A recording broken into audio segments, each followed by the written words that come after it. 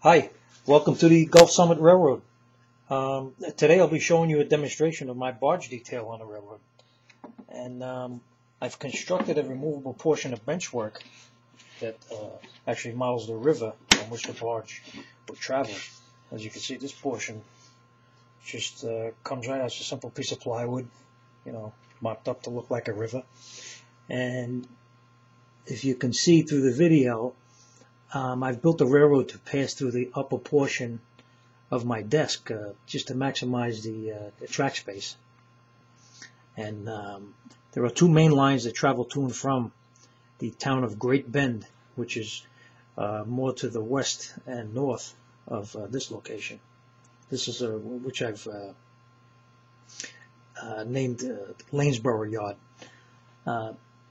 In that area there are also 3 stub end classification tracks to, naturally to organize inbound and outbound trains.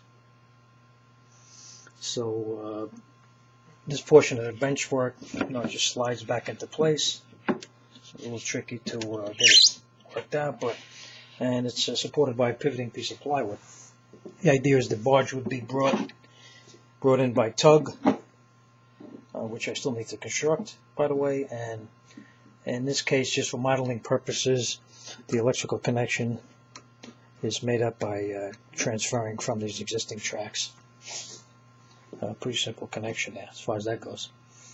So now I'll just show you the barge actually being loaded by the locomotive. Get this guy going here.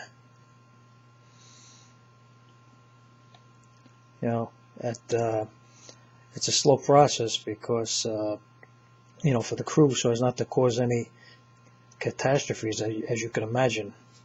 God forbid if there was an accident, loading one of these barges. In fact, in British Columbia, there is a lake that has some railroad cars at the bottom of it. If I'm not mistaken, I think it's Slocan Lake. That they utilize barges quite a bit from the 50s, I believe, all the way until the 80s up in that area.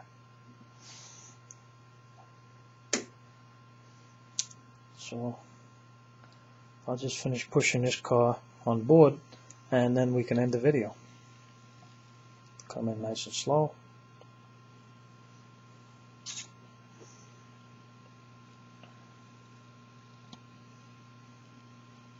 Obviously, it's not filled to capacity. I had constructed this for a 6-car consist, but for video purpose, I think it's sufficient. Okay, so thanks for watching, and I'll be showing some more videos soon.